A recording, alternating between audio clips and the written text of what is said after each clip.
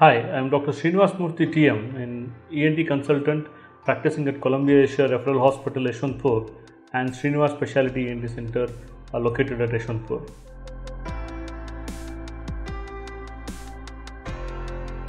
Eustachian tube is a tube which connects your nose with your ear. It's also called as the auditory tube or the ventilatory tube. It allows air from the nose to get into the middle ear and ventilates the middle ear, so that there is a similar pressure across the eardrum. That means on the outer part of the eardrum as well as the inner part of the eardrum, the air pressure is maintained at the same level, so that sound can pass through the eardrum into the inner ear without any impedance or a blockage. Now, Eustachian tube dysfunction can occur for various reasons. The commonest being recurrent cold, sinusitis, a tumor pressing on the Eustachian tube, or in some people we just cannot make out why it happens. The Eustachian tube just one fine day decides that I will not function anymore. So when the Eustachian tube doesn't function properly, it slowly creates a negative pressure in the middle ear, because the air is not passing and whatever air is remaining in the middle ear gets absorbed. So there it creates a vacuum, and then it leads to sort of negative pressure. This will pull the eardrum inside. It will also lead to some amount of fluid accumulation in the middle ear. Now, everything doesn't happen at the same time. It is a process in continuum.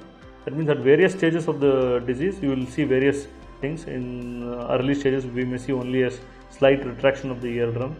Sometimes we may see air bubbles, sometimes we may see fluid, sometimes we never see air bubbles or fluid, but the retraction just tends to be like that and it doesn't open up on trying to pop the nose.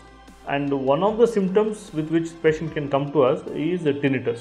But what people need to be aware of is tinnitus is produced not only because of this, but because of various other reasons, some of which can be recognized by tests and clinical examination, and some of which we may never be able to identify.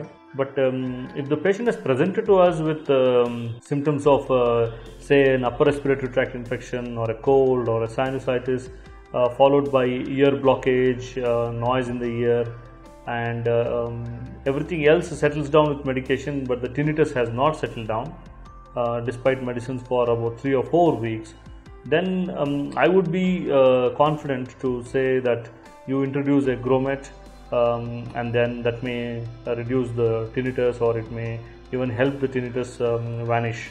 Now, the premise for such a recommendation is the moment we keep a grommet, the grommet will act like an artificial ventilation tube. The grommet will allow the air pressure across the eardrum to be maintained. So that's how a decision is made. But since tinnitus can be because of many other reasons, there is no guarantee that all types of tinnitus can be treated with grommets.